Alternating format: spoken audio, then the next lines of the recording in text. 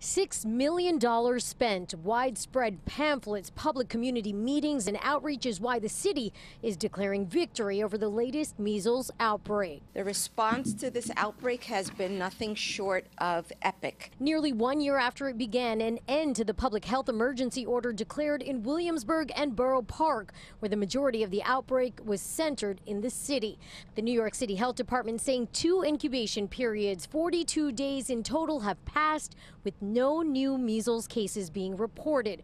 Children with medical exemptions for vaccinations can return to school, though due to changes in the state law, religious exemptions are no longer allowed. Although the outbreak and the public health emergency is now over in New York City, the threat of measles remains. Dr. Mark Mulligan, the director of NYU Langone's Vaccine Center and a professor of infectious diseases, commends the city's public health efforts, but also urges caution. For the moment, this outbreak has gone away. That's great, but it doesn't mean there couldn't be another outbreak if we let our guard down. Dr. Mulligan says as long as measles exists anywhere in this world, anyone who is not vaccinated is at risk. In Rockland County, the second hotspot for the disease, the outbreak is still very much ongoing, with 7 new cases identified in August. While month to month, those numbers, according to health officials there, appear to be going down, the county is still fighting misinformation in small pockets of communities, similar to what the city faced here. Unfortunately, there are some anti-vaccine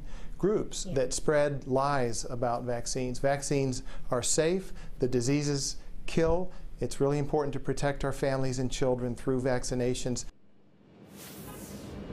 Now, fighting anti-vaxxers is something the city's health commissioner compared to arm-to-arm combat.